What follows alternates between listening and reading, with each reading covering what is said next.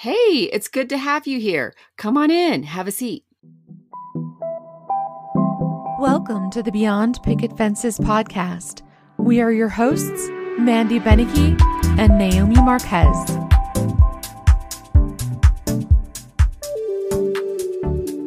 Hey, Mandi. Hi, Naomi. How's it going? Good. How are you? I'm good.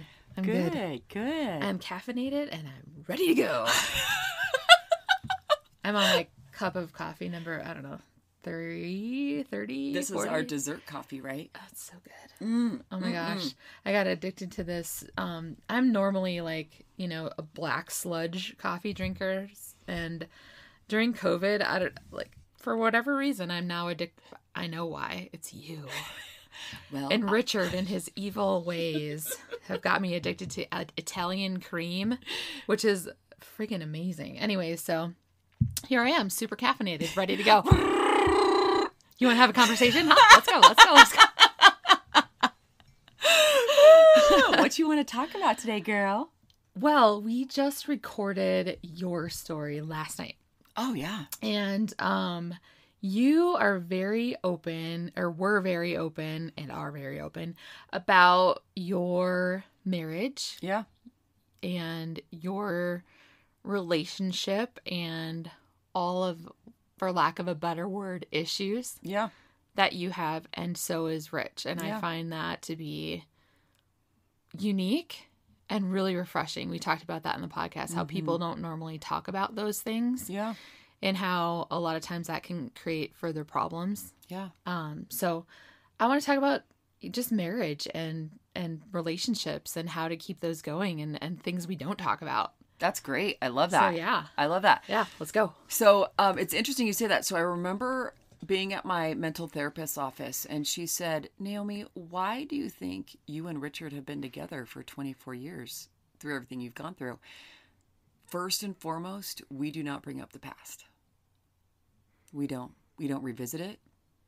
We don't guilt the other person for the things that they've done in the past. And I didn't realize that until I was in mental therapy.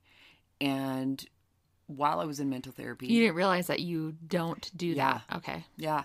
And the reason is my therapist, said, as we're never talking about you and your husband and all the issues you guys have had. Mm-hmm.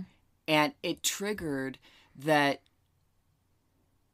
I don't ever forget, and he doesn't forget, but we forgive. So the story's still there, but the feelings about that story are in the past. It's done. Mm-hmm. Got it. We've forgiven them. And I've realized in talking with men and women, when they decide that they want to work through things, it could be years ago things happened because they've never forgiven them. Mm-hmm. And because I think there's, a fear from what I have been told that if you forgive, it'll repeat itself. Oh, it gives them permission to do it again, or Yes. gives yourself permission to do it again. And I don't know if everybody feels that way. Oh, I think it's pretty common. Yeah. Yeah. And I know for my relationship with my husband, forgive never meant forget. It was, I forgive you. I won't forget it. And I'm okay talking about it, not in shaming you or making you feel bad, but letting everybody know that this is the reality of a relationship. So Rich and I have almost been divorced 3 times. And each time the other person had to be okay with the changes the other person wanted in the relationship. Mm-hmm. And typically it was self-serving because each of us wanted to have more about us and the relationship versus the other person. And you have to be okay with the other person being an individual in the relationship. Mm-hmm. And that's the second piece, is you have to be okay. This relationship isn't us. That as individuals, we have to have our ability to be who we are, and the relationship doesn't define us. Mm-hmm. And that's a hard piece for people. You and Jonathan are fantastic at that. Yeah, I think that, I've talked about that before. That is something that's ingrained in who I am. And I think ever since I can remember as a little girl, I hold on to that piece, my identity, so tightly. And I don't think that's common, from what I see, from especially, in a relationship, whether it's with a partner, a love type relationship, a romantic relationship, or the relationship with your kids as being a mother or a parent, or even as a coworker. Some people, or I'm sorry, not a coworker, as an employee. A lot of times people dive in and they become, that is their identity. They are a businesswoman, and it consumes them. They are a mother, and so their entire life revolves around their children or their husband, and there's maybe nothing wrong with that, but for me, that would crush me and who I am. And so early on in our relationship, I had to make that very clear. And Jonathan is, if we didn't get married, I think he'd still be traveling around the world. Like, he's just such an individual person. And he has the things he wants to do in life. He knows, we both know that you only have one life, and neither one of us wants to stunt that for the other. And so both of us, through our marriage, we always take time away to be ourselves, away from being a mom, a dad, and being a wife. And for us, it's worked. So. Well, and that's an important message, as you look at the relationships that you've seen fail, friends, family, acquaintances, you hear a lot about, I was being suffocated. I didn't have a voice. I didn't know who I was. I couldn't be myself, male or female, right? Right. And by allowing that individuality, you have to be okay that that person loves themselves enough, right? And that's a scary message, because a lot of times in a marriage, the uniqueness of the marriage is the fact that you think your worth is tied to how much that other person loves you. And I think as you look at the different relationships, and I think about the ones that have failed, it's when the person decided they didn't need that other person to love them. They needed to love themselves more. Then all of a sudden the other person's like, whoa, you don't love me anymore. You don't need me, right? And they don't realize that independence actually makes the marriage stronger. Right. And that's where a stage in our relationship, one of the times we almost got divorced, was, are we okay with the other person having that independence? Because our relationship wasn't based on that prior. And we both had to say okay. And we were fine with it. Right. Well, and I think a lot of times, obviously, we are human. We're animals. Like, we mature and we grow through life. And a lot of times we'll get to a point, or we hear of people who get to a point and they're like, you're not the person that I once knew. They grow apart. You aren't the same person that I fell in love with. And I think you have to realize that, we all change, and maybe sometimes those paths need to part.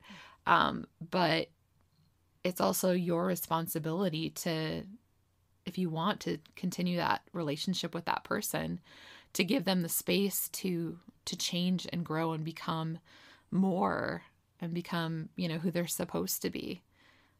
Because for us, like, we're so different from who we were back in our 20s and 30s,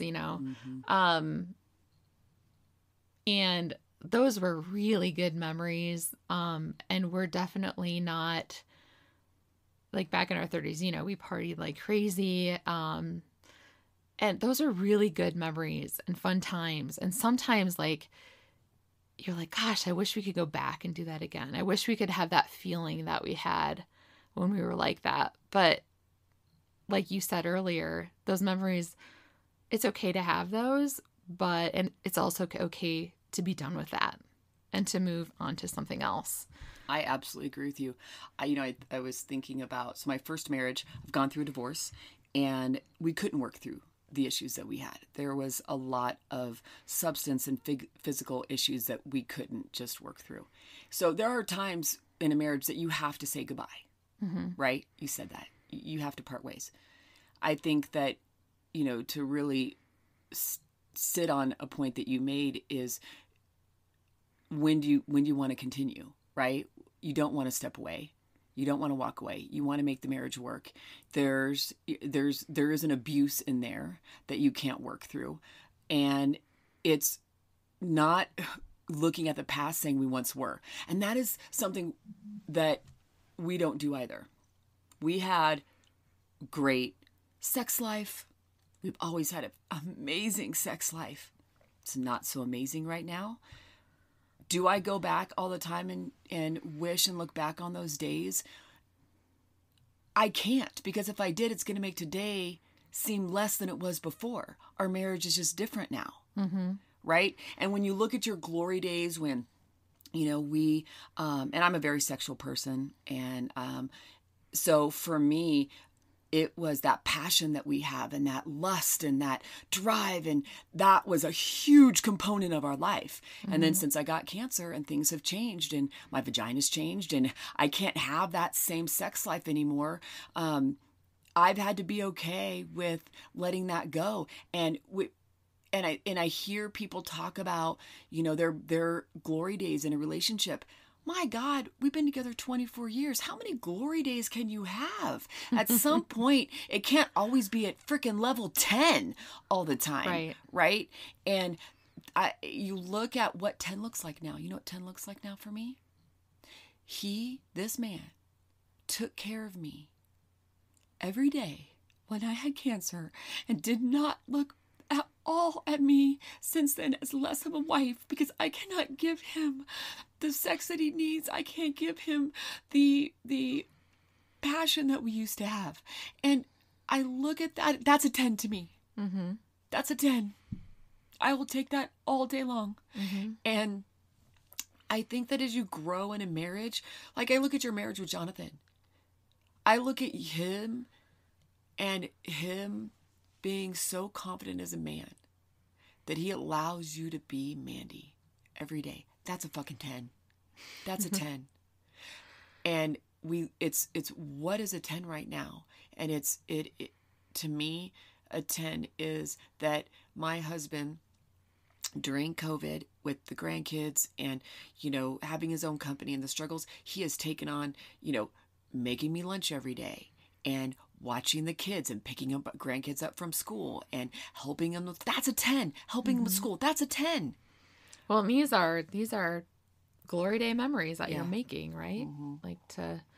And that's a level of a relationship that a lot of people won't ever attain, So yeah, that's, I think, if we're looking at the reality of marriage, it's being okay talking about that you can still love each other and not be completely happy with that person. And it is okay not being okay with actions and things that they've done, and being okay that you're angry with somebody and making it a reality that I'm not always going to love everything that Rich does, and I'm not always going to be okay with everything and every decision he makes. But I want to talk to him about it. I want to be okay with if I flip out one day, and because Naomi does, and I'll get super angry, and he will wait till I'm done, and then we'll talk about it. And he's been dealing with that for 24 years, and I'm still trying to work through it. I'm still trying to help that little Naomi who comes out boxing sometimes, that wants to protect me. And he allows me that space to do that. And I think in a lot of marriages, people get tired of that, working that hard. Well, and you said, he allows you that space, and just think about, there's a lot of things about myself that I'll reflect back on and be like, God, I wish I could change that about myself, but I have to allow myself that space because I'm all I've got. But you also have to allow other people that space because they're human, so it's real easy to get caught up in the moment and the passion and the anger. And and, to react. And, sometimes I do react, and I'm sure I know you do as well. But to forgive. And one thing that Jonathan and I talk about a lot, or recognize a lot, is we get angry at each other. There are things about each other that, bug each of us. And we don't always talk about those things. We vent to our friends sometimes about those things. And we realize that I know he talks to his friends about me, and I'm okay with that. Everybody needs an outlet. But what we never do is put each other down to other people. I never, will say, he's such an asshole, or, I'm an asshole sometimes, but we never put each other down, to other people, in front of other people. That is one of, God, I hate when people do that. When you're in a group of people and one person puts another person down in front of their spouse. And I can think of a million different scenarios where that's happened, but we're very conscious not to do that, because once you start disrespecting the person you're supposed to love the most in life, it's really hard to get that back. That level of relationship and trust back.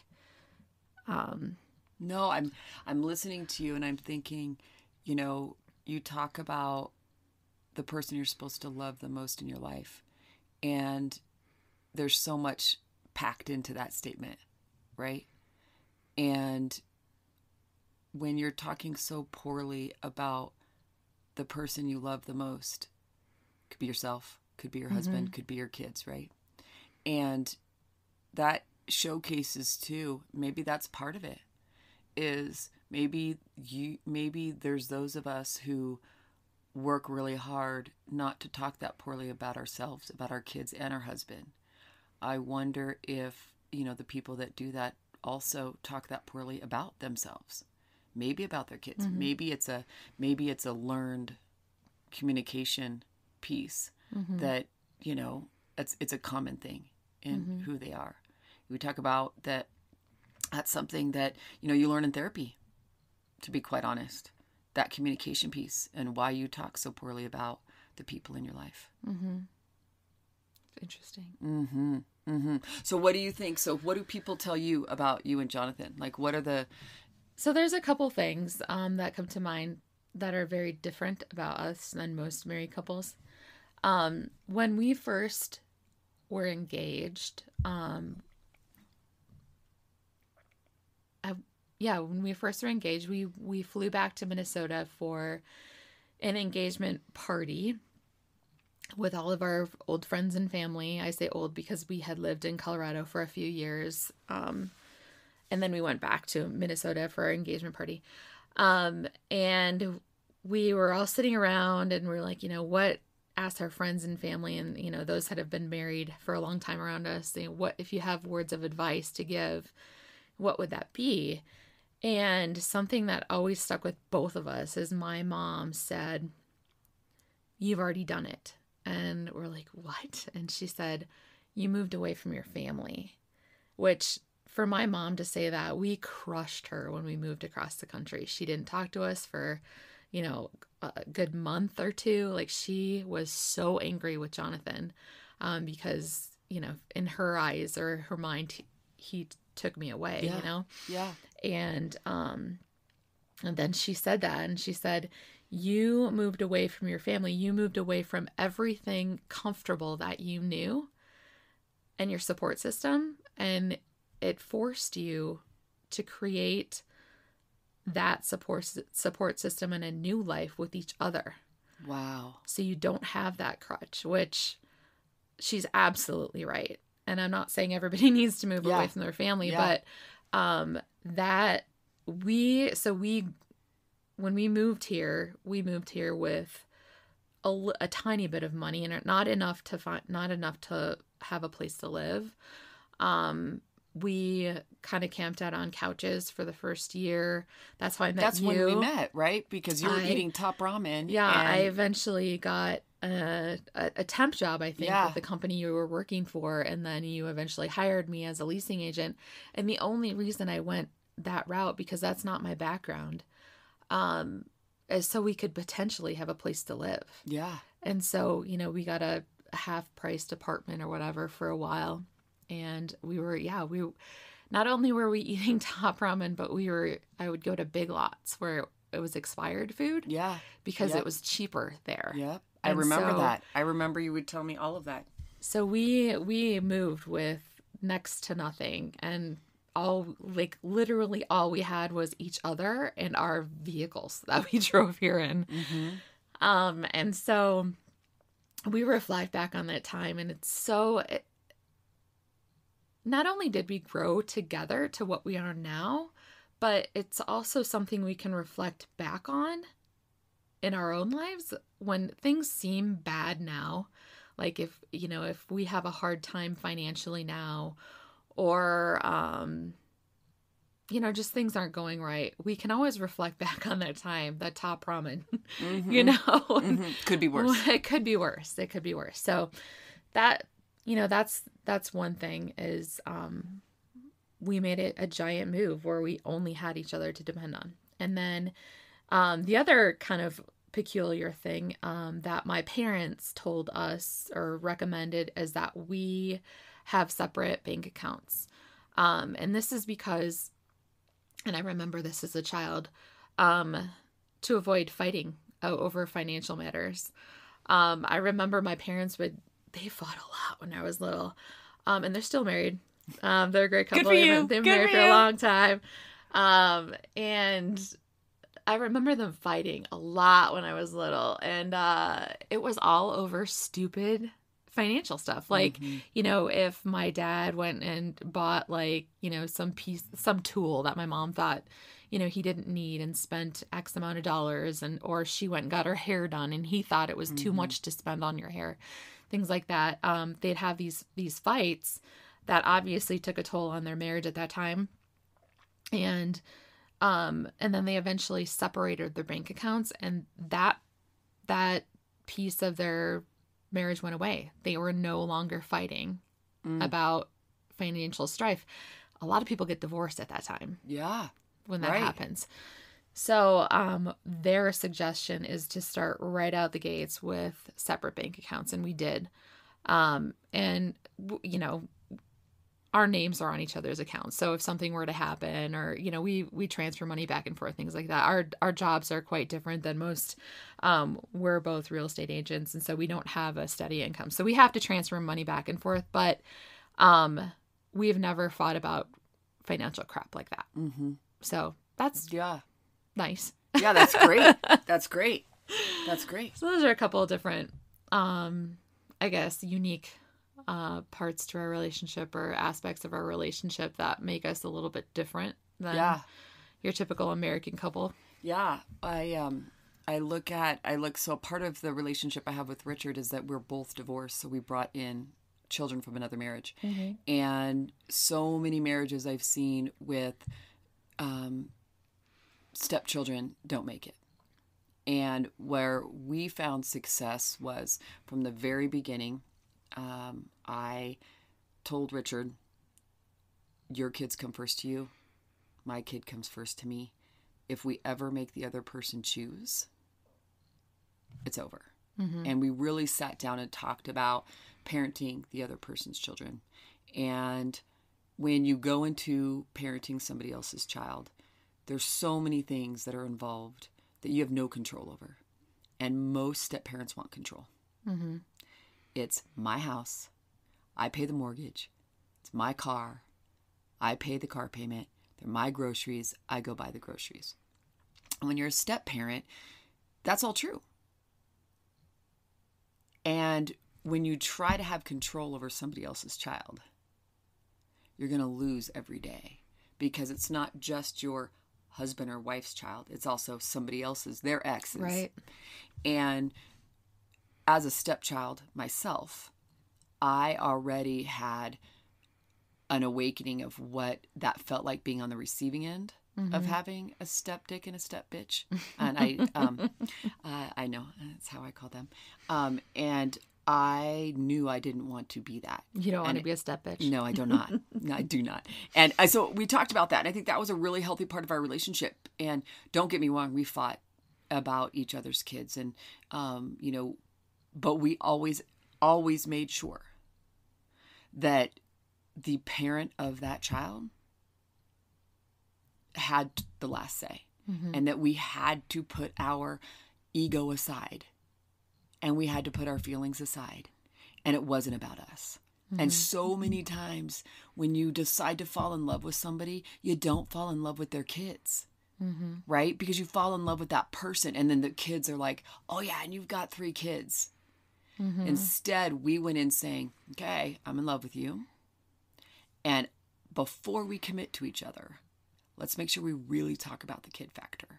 Let's really make sure that we understand what the rules are behind this, because we are not going to drag these kids through our mess. It's always an afterthought. Not always. I generalize. Sorry, guys. At times, it's an afterthought. And my husband is not a stepchild. His parents were together until his dad passed. So he didn't understand the whole step-parent thing. So if you've never been a stepchild, then it is hard to understand, right? And for those of you who are in a relationship and you don't have kids and you are a step-parent, that's hard because you don't understand unconditional love. I'm going to give you an example. So one of my stepsons, we were in the living room, and he came, and we were just watching TV, and he came and punched me right in the face. And he had to have been like 9 or 10. And I looked at him and I was like, what'd you do that for? And he goes, because my mom told me to. She doesn't like you. And I said, okay. Sat there. My husband was pissed. And I'm like, no, don't get mad. Because he's protecting his mom. He doesn't know what to do. And when I tell this story, put my daughter's face on him. If she's upset and she punches me in the face, and I say, Desiree, what'd you do that for? That freaking hurt. Go to your room. Blah, blah, blah. What's bad? And she goes, but Mommy, I'm sorry. I love you. I'm just really hurting because I miss my dad. I'm like, oh, baby, I love you so much. It's okay. You didn't mean to hurt me. You didn't mean to punch me in the face. We don't have that same reaction to a stepchild. That unconditional love where you forgive your child for doing something that hurts you. Are you going to forgive your stepchild for the same thing? So as you're working through your relationship with your spouse and you both bring in kids, that is a relationship that really, really has to be founded on true understanding that you're not just between you and your husband, you have other things coming in. And if you don't have children and you don't understand that unconditional love that you have for your kids, that you will forgive them for doing something that really, really hurt you, it's hard to be that. So I think, as a marriage, you have to be okay with that part of being, if you have stepkids. So for Rich and I, our marriages lasted because we did. And we made sure that we respected the other person's children through our marriage and didn't let our ego and our own needs and desires come before that. Yeah, and your marriage is interesting too because you guys got together when you were with other people. And so, most people would think that's a rebound relationship that's not going to last. Everybody thought that. Yeah, and here you are. I mean, yeah, you've had your trials and tribulations, and you talk about, you talk about how Rich cheated on you, and you have, stepchildren and all that goes with that. But knowing both of you, and typically, like when your girlfriend says, my husband cheated on you, you're like, I hate that person. Like, he's a dick. Like, ick. Like, even if they stay together, you're just like, ah. But Rich is like, you're both just such amazing people. Like, so, like, we all, we're not perfect. And, forgiving people for their faults and their mistakes is all part of life. And it's all part of, we talked about this before, it's all part of growing. And probably you guys are stronger in your marriage because of that. And we're honest with our Mistake. kids. We're honest with our kids about our marriage. They know about the cheating. They know about the times we've almost got divorced. And our adult children confide in us about their own relationship problems. And because we're honest about our relationship and that it's not perfect, because that was not what was shown to me as a child. And I thought a marriage was supposed to be perfect with no drama, with no issues. And, you know, being honest about your relationship to your friends, to your family, to your children is, to me, is so gratifying, because it is okay knowing that it's not going, every day is not going to be blissful and at a 10 all the time. And if we can, the reality is, you know how hard it is to be friends with somebody for 24 years, just a girlfriend, right? Imagine trying to be in love with somebody for 24 years and always being accepting of everything and them being accepting of you. It's a tough fucking relationship, man. And if we were just all honest about it, then we could all sit at a table and be like, yes, we're flawed. And I would rather be flawed with you than the next dipshit who I have to refigure out who you are. At least I've gotten to a place I at least know where you've been for the last 24 years and I can... Well, and like in those times where those difficult times where like you know, almost like hate each other, you know, you always go through those times where you're just like, I just wish you'd go away for a while. Yeah. You think about like, you know, if I were to get into another relationship, yes, I'd have that butterflies and this, you know, it'd be so wonderful. And then you're like, well, every relationship goes through that. And then you go through your trials and tribulations. And so do I really want to start all of that over? And then at our age, girl, I'm 47. Do you know how much baggage a dude's going to have for the last 47 years that I'm going to have to deal with? Yeah. Like, well, and the reality is like when that hits me or when it hits Jonathan, we both know, it could be like a shitty week or 2 weeks or even a shitty 4 months, but this too shall pass. Like it always passes because that's just part of life. Like it can't all be butterflies and roses and rainbows, because if you didn't have the rock bottoms, the butterflies and rainbows and roses wouldn't feel so good. You need that, you know, that comparison, and getting through those times just makes you stronger. But I guess that's my outlook on our marriage. I don't want to project that on anyone else, because there are definitely relationships out there that you know are not the best and need to end. And well, and I think that there's the honest truth. I think some marriages too are there financially because, you know, they're friends and financially they need each other, and that's okay. Right. I think as long as you're honest with why you're with the person, right, and you guys are honest with each other about why you're together, it's nobody else's business. It's nobody else's business, and we try to make it our business because that person may be unhappy, but or we make it our business because it makes us feel better about ourselves. Yeah, definitely, definitely, and you know, shoot, we got another 50 years to go, girl. That's a lot of time. Look, and my relationship with Richard is going to change. Right. Again and again and again and again. And I have to be okay with that. Right? And that you just settle in. For me, you know, that's what I look at. I'm like, this is not going to be the last time that Rich is going to throw something at me, that he's going to want something different, and I'm going to throw something at him, that I'm going to want something different. And we have to settle in and know that today is not going to be the same 10 years from now. Right. And that's it. That's all I got for you, sister. That's all you got? That was awesome. That was good. Hey, good job. All right. All right. Thanks, y'all. We'll talk to you next time. Bye.